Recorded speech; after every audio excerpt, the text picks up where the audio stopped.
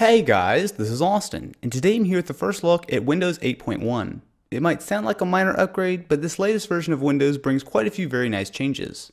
To start with, the modern UI has been cleaned up a good bit. You can now change the background to match your normal desktop, making it much smoother to switch between the two.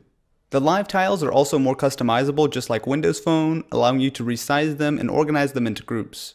Unlike before, you can now actually get to a lot of settings without leaving the modern UI, which should be especially helpful for tablets. One of the biggest things I noticed is just how fast everything is. Windows 8 was already snappy, but 8.1 seems to smooth things out farther, even if you're using a standard hard drive.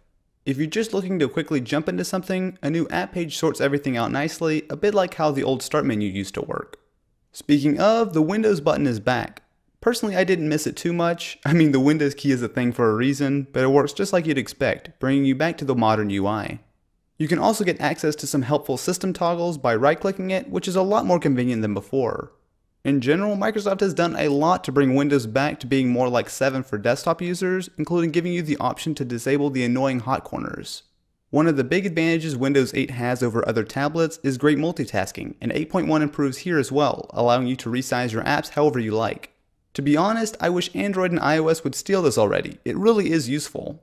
Bing is also heavily integrated into Windows 8.1, and I can't believe I'm about to say this, it's actually not terrible.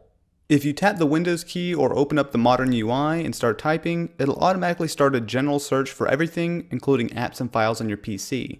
It can also pull results from the standard Bing search alongside apps in the Windows Store and more. Do a search for a celebrity or point of interest and you'll get much more info, which is surprisingly really helpful.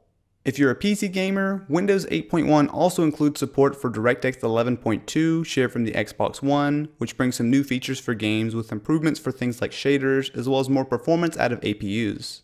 The Windows 8.1 preview is available from the Microsoft Now as a free update to Windows 8, with the final release scheduled for later this year.